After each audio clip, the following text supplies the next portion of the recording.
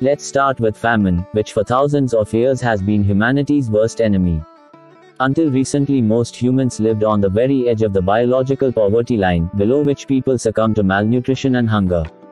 A small mistake or a bit of bad luck could easily be a death sentence for an entire family or village. If heavy rains destroyed your wheat crop, or robbers carried off your goat herd, you and your loved ones may well have starved to death. Misfortune or stupidity on the collective level resulted in mass famines. When severe drought hit ancient Egypt or medieval India, it was not uncommon that 5 or 10% of the population perished. Provisions became scarce, transport was too slow and expensive to import sufficient food, and governments were far too weak to save the day. Open any history book and you are likely to come across horrific accounts of famished populations, driven mad by hunger. In April 1694, a French official in the town of Beauvais described the impact of famine and of soaring food prices, saying that his entire district was now filled with an infinite number of poor souls, weak from hunger and wretchedness and dying from want, because, having no work or occupation, they lacked the money to buy bread. Seeking to prolong their lives a little and somewhat to appease their hunger, these poor folk eat such unclean things as cats and the flesh of horses flayed and cast onto dung heaps. Others consume the blood that flows when cows and oxen are slaughtered, and the offal that cooks throw into the streets. Other poor wretches eat nettles and weeds, or roots and herbs which they boil in water. One similar scene took place all over France. Bad weather had ruined the harvests throughout the kingdom in the previous 2 years, so that by the spring of 1694 the granaries were completely empty.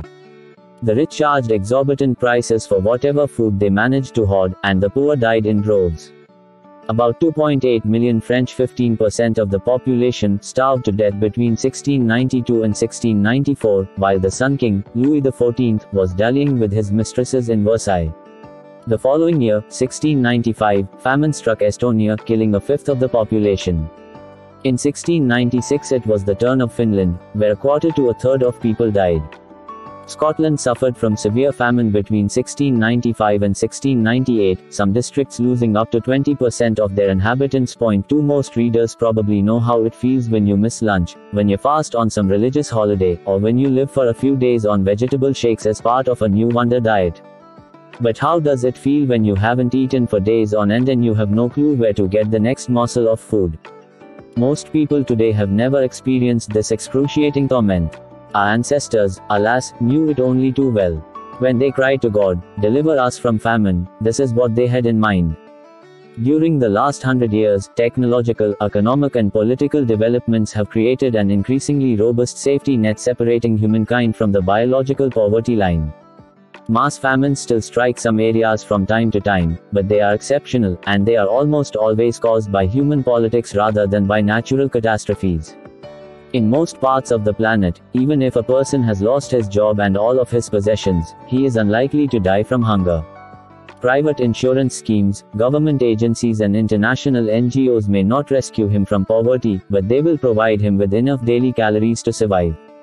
On the collective level, the global trade network turns droughts and floods into business opportunities, and makes it possible to overcome food shortages quickly and cheaply. Even when wars, earthquakes or tsunamis devastate entire countries, international efforts usually succeed in preventing famine. Though hundreds of millions still go hungry almost every day, in most countries very few people actually starve to death. Poverty certainly causes many other health problems, and malnutrition shortens life expectancy even in the richest countries on earth. In France, for example, 6 million people, about 10% of the population, suffer from nutritional insecurity.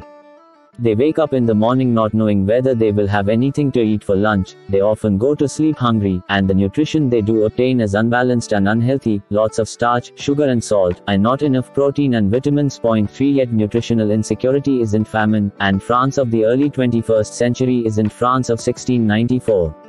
Even in the worst slums around Beauvais or Paris, people don't die because they have not eaten for weeks on end.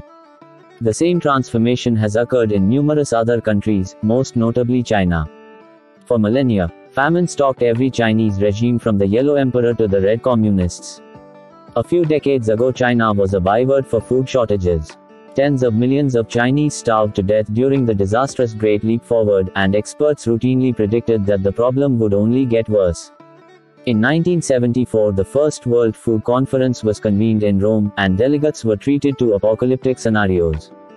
They were told that there was no way for China to feed its billion people, and that the world's most populous country was heading towards catastrophe. In fact, it was heading towards the greatest economic miracle in history.